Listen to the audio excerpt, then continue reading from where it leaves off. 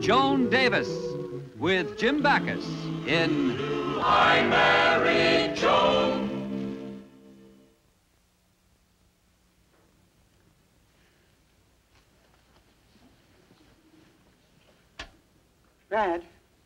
Brad, wake up. Yeah, what's the matter? Brad, Beverly isn't home yet. Oh, Brad, look, it's 1 o'clock. well, so what? It's 1 o'clock at this time every morning. But Brad, you don't understand. My sister Beverly isn't home yet. Well, honey, this isn't the first time she's been out this late. She'll be home soon. But Brad, you don't realize she's my sister. She's your sister-in-law. Why, she's just like one of the family. Brad, how can anybody be that calloused? How can you sleep? Well, frankly, not very well with you making all this noise. Joni, will you stop this nonsensical worrying about Beverly? Believe me, she'll come home. She went to a college sorority dance. There can't be anything wrong in that. I guess you're right. Well, sure I am. After all, what could happen at a college sorority dance? You and I used to attend lots of them when we were...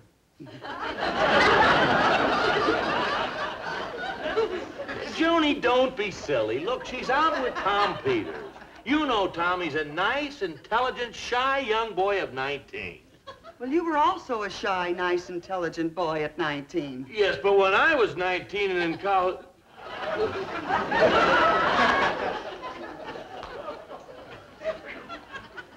1:30. Dance is supposed to be over at 1. Why isn't she home? Well, you know kids, honey. They're probably out riding around in that hot rod jalopy of Tom's. She's driving around at this hour. Well, come to think of it, though, she's probably not driving at all. They're probably parked somewhere.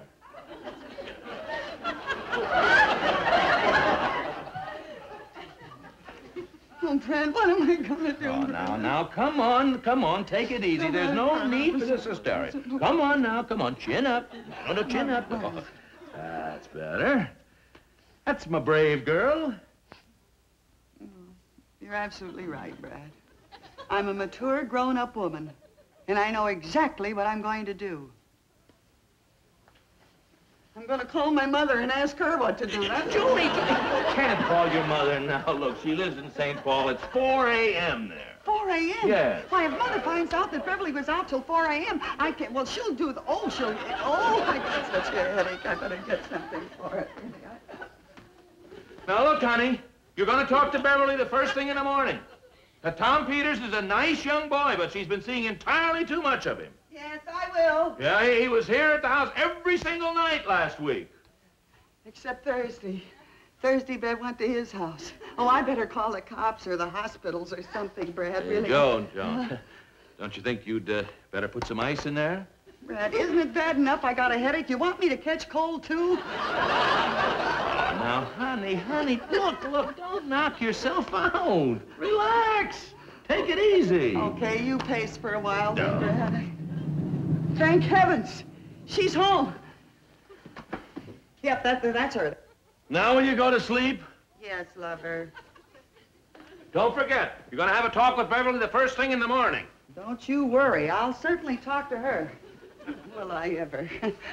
Beverly, don't you dare let this happen again. You've stayed out till 1 o'clock for the last time. Besides, you've been seeing entirely too much of Tom Peters lately. And another thing, Beverly. Joni, will you please let me get some sleep? Go ahead, Brad. I'm talking to Beverly. And another thing, Beverly, don't you realize that I'm responsible for it? Can I keep such late hours as this? Here she comes. Joni, are you sure you don't want me to have this talk with her? Oh, no, Brad. I'll do all the talking myself, and believe me, I'm going to tell that kid a few things. Why, if Good morning. Good morning. Good morning, Beverly.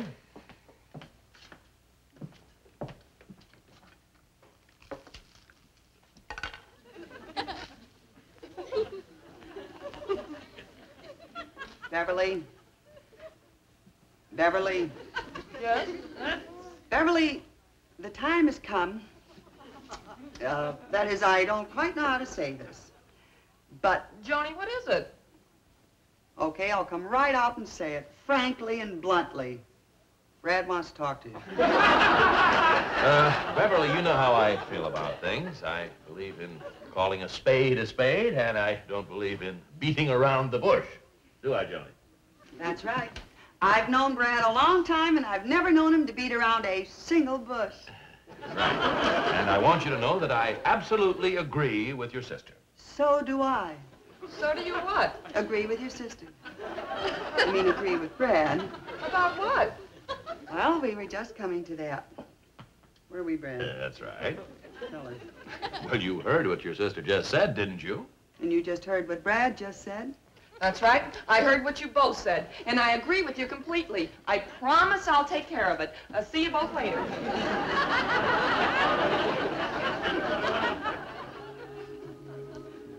Hi, how you doing?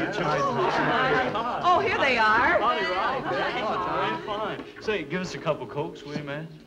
Did you get the tickets? Yep, there they are. 2 tickets to Chicago. Great. First time I ever heard of a couple eloping and going to visit their folks on their honeymoon. Bev, I've told you a dozen times. Ralph and I grew up together. Our folks know each other, and they approve of our getting married. The only reason we want to keep it a secret is to avoid being kidded by the campus cornballs. Thanks a lot. You haven't told anybody, have you? Uh-uh. Nobody. Not even your sister and her husband? Are you kidding? Joni's the last person I'd tell. She keeps a secret like a sieve keeps water. Come on in, Tom. That you, Bev? Yeah, Tom's with me. Oh, I'll bring you some cookies. Let's not get stuck here too long. We've got a lot to do before tonight. I know. Janet and Ralph are both packing. And remember, nobody's supposed to know. Not even your sister. Oh, don't worry about Joan. What she doesn't know won't hurt her. Okay, just make sure. Oh, gosh, Tom. Isn't an elopement the most exciting thing in the world? Nice. Here are some cookies. I baked them myself. Oh, thank you. Beverly? Tom? Got anything you want to talk to me about? No, Joni. Nothing? Nothing at all you want to tell me? Oh, yeah, come to think of it, there is. What? These are the best cookies she ever baked. They are great cookies, Mrs. Stevens. Thanks. Well, I'll pick you up later, Bev.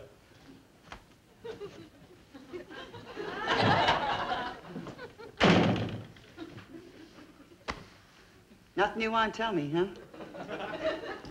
Beverly, what do you think of marriage? Marriage, huh? Well, it's a great thing. Must be very popular. There's one in every family. No, I mean marriage among younger people. Well, I guess there's a lot of that, too. Kids are getting married these days who never got married before.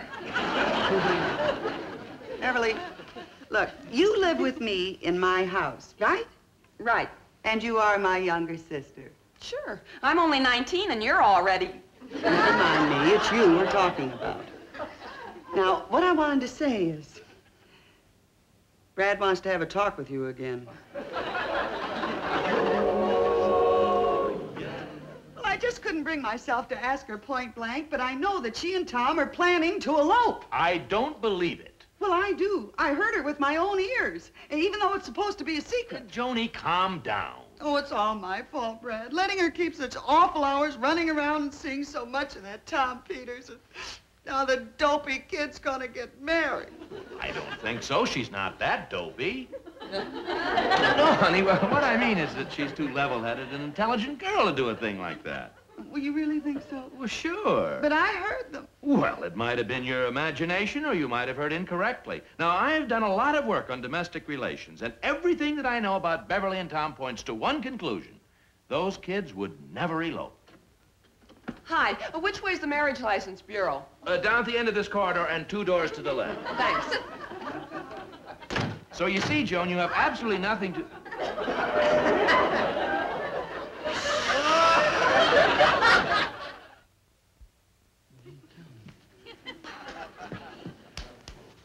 I never should have listened to you, Brad. I should have talked to Beverly and Tom at the courthouse. I should have broken up their wedding plans right then and there. Joni, I told Oh, no, you... you've got to be firm about these things, Brad. I should have stopped the elopement. That's what I should have done. Should have locked her in her room. Now, Joni, that's... Yeah, when Beverly gets home, I'm going to lock her in her room. That's what I'm going to do. Yeah, I'll lock all the windows and I'll lock the doors. Then Tom can't marry her unless he stands in the hall with the preacher and he puts the ring on her finger through the keyhole. That's what I'm going to do. I'll lock her in her room. And just to be on the safe side, I think I'll stuff up the keyhole, too. No, for the 10th time, threatening them and using force won't do any good.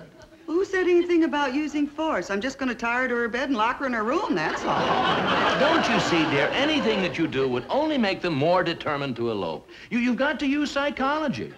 Psychology? Yes, you tried to discourage her from getting married so young, didn't you? Well, yes. And failed, didn't it? Yeah. Now try psychology. Well. Promise me?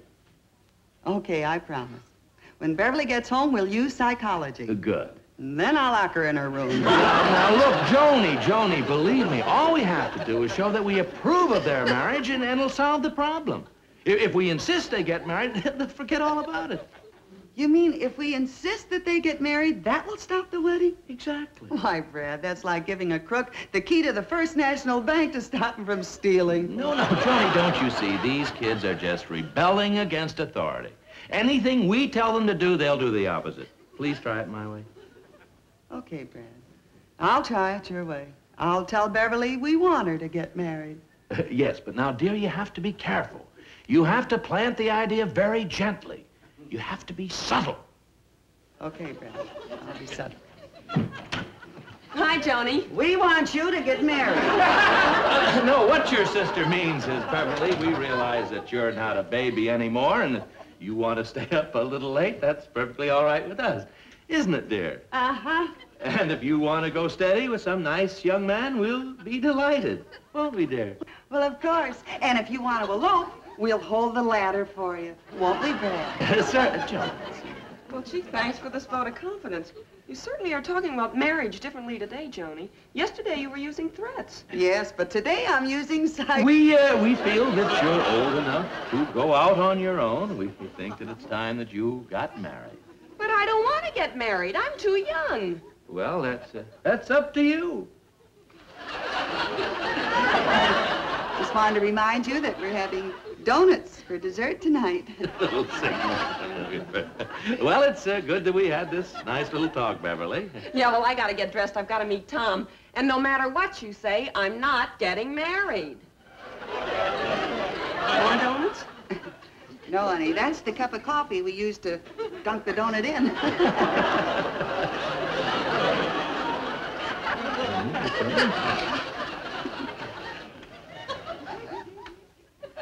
Brad, I'm so happy and excited about Tom and Beverly not getting married, I can't even prepare dinner.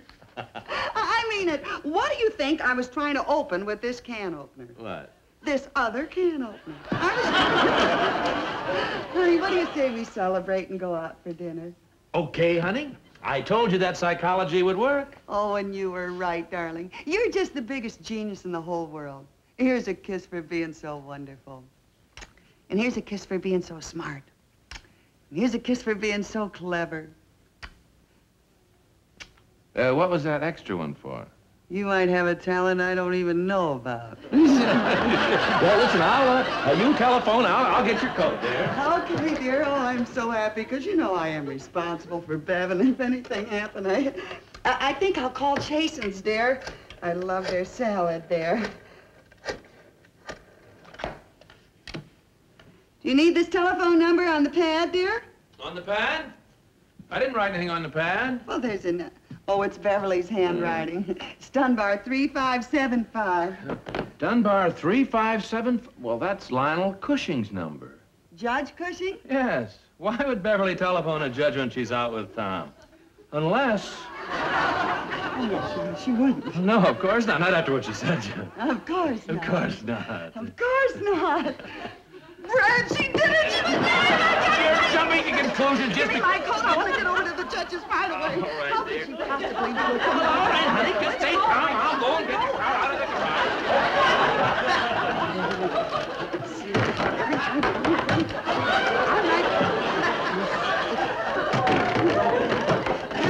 Hold on. Keep the motor running, Brad. I'm married. I never heard of it. You can't trust me. Here now. Keep it. Should have locked her in her room. That's what I should have done. Listen to Brad and that phony psychology stuff. The baby sister gets married. It's like giving the whole story. You know,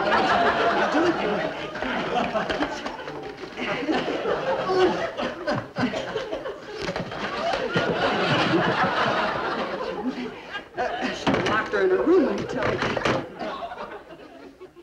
Hello? This is Jason. Did you want a reservation? Oh, Jason's. No, I changed my mind. Just canceled the reservation. Thank you. Oh, that's all right, madam. And by the way, I think you should have locked her in that room, too. Johnny, the car is... What's going on in Honey, there's no use explaining it. You'd never believe it. Here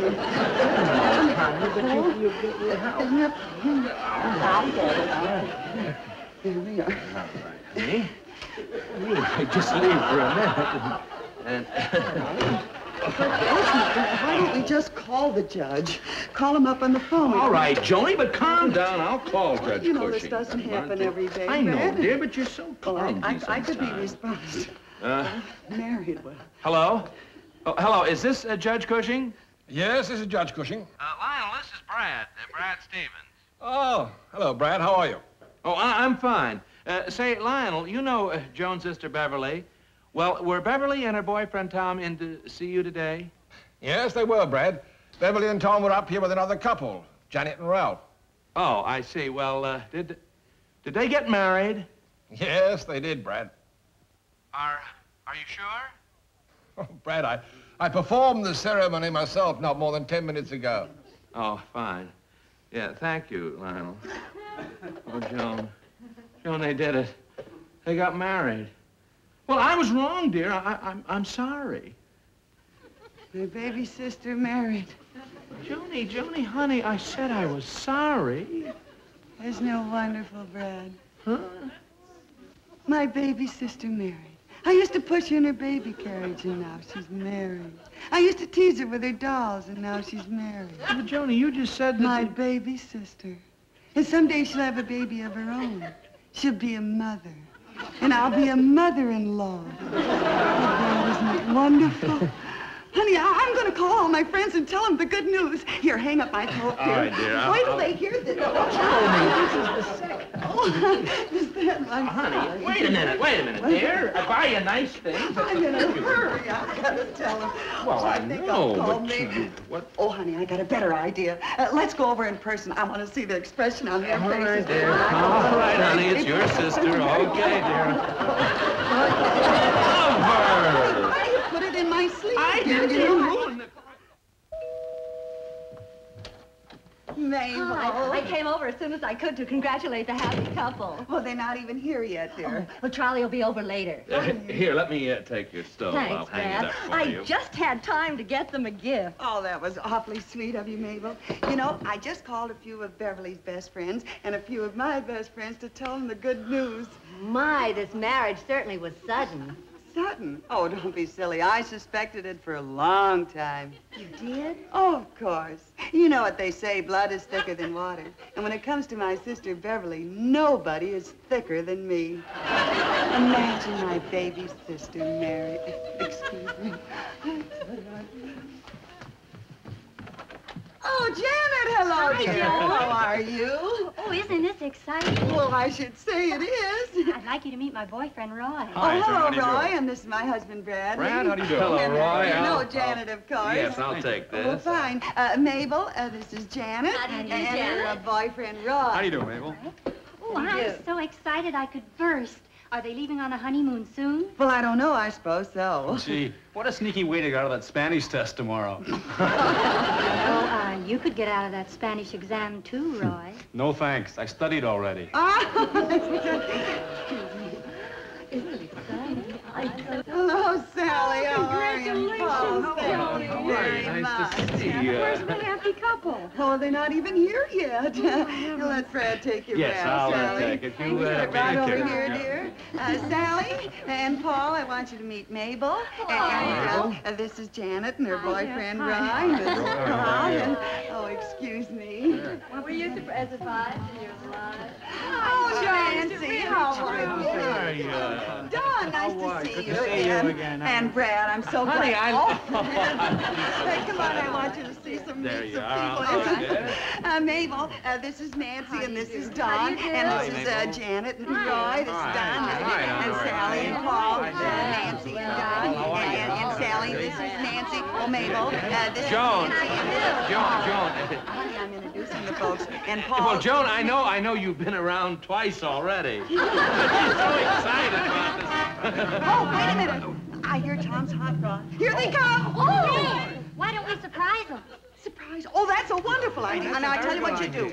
You all hide in the kitchen, and when I give the signal, you all come out and holler, surprise! Wait a minute, fellas. Listen. What? What's the signal? The signal? Oh, I tell you. I'll ring this little bell. Okay. Oh, wait a minute. You forgot the presents. Here you are. Now remember, when I ring the bell. Hurry, baby.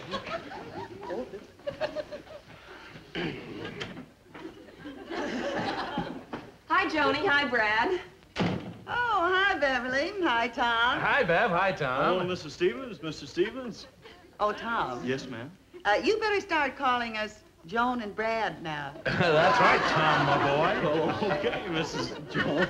Oh, Tom, could you stay a while and help me with my Spanish? Sure, Bev, I'd be glad to. Well, come on over here. I'll show it to you. This is the part I'm having trouble with. Te amo ahora, te amare siempre. I love you now, I'll always love you. He loves her in 2 languages. Te odio ahora, te odiare siempre. I hate you now, I'll always hate you. Oh, Brad, their first quarrel. It's no use, Tom. I'll never learn all these big words. Well, at least make sure that you know the little ones. Guess they must have made up. You just said little ones. Well, good luck on your exam, Bev. I better be running along now. Now, wait a minute, Tom. Running along? Why, you don't have to run along now, Tom. You come right over here, boy. Sit right down there. And you sit right next to Tom, close. After all, this is a pretty special night. What's so special about it? Oh, honey, you don't have to pretend any longer. Brad and I know where you and Tom were this afternoon. We spoke to Judge Cushing. Oh, well, I'm sorry I had to keep it a secret from you, Joni, but you know how those things are. Well, I was a little hurt at first, but tell me, how was the wedding? To tell you the truth, I don't remember too much about it. I was worrying about my Spanish exam tomorrow. You were worried about your Spanish exam during the wedding? Well, after all, that Spanish test is pretty important, you know. Well, Bev, you seem pretty calm for tonight. Well, maybe I look calm, but I'm not calm at all. Oh, well, it's perfectly natural, huh, Brad? I can flunk that test tomorrow. Beverly, didn't Mom ever sit down and have a long talk with you? I'll bet Tom wasn't worried over any test during the ceremony. No, sir. I was worrying about those new gaskets on my carburetor. You know, I think these 2 kids deserve each other. Well, where's the happy couple going on the honeymoon? Chicago. Who do you know in Chicago? I don't know anyone in Chicago. Well, who do you know in Chicago? No one. I've never been in Chicago. And then why are you going to Chicago? I didn't say we were going to Chicago. I said the happy couple are going to Chicago. Oh, you're not going to Chicago with the happy couple. I see. Go on, Brad. Tell them that we know. Look, kids, we know the whole thing. You went over to Judge Cushing this afternoon, didn't you? Yeah. We couldn't ask you to perform the ceremony because Ralph and Janet wanted to keep it a secret. I wonder what's taking so long. What's she gonna ring that bell? And after we put them on the train for Chicago, we came back here. Wait a minute. It was Ralph and Janet that Judge Cushing married? Well, of course. Oh, yes, of course. Joni, don't tell me that you thought that Tom and I were married. Oh, don't be. I thought that. I knew it was Janet and Ralph. Why, you and that's the most ridiculous. After all, Beverly, What are you doing? All I wanted was a piece of candy. Oh, for a moment, I thought you were going to ring the bell like this.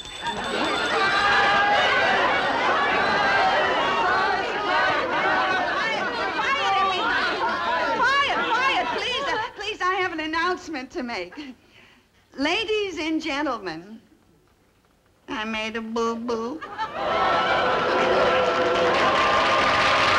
What a mind, love is blind, what a wife. Doo-doo-doo. Giddy and gay, all day she keeps my heart laughing. Never know where her brain has gone. To each his own. Can't deny that's why I married Joan. Seen in tonight's cast were Beverly Wills, Tom Peters, Geraldine Carr, Philip Tong, Bill Bryant, Jan Shepard, Marilyn Burtis, Eileen Stanley, Richard Sargent, John Lupton, Norman DuPont, and Lorraine Crawford. I Married Joan, starring Joan Davis. I married Joan.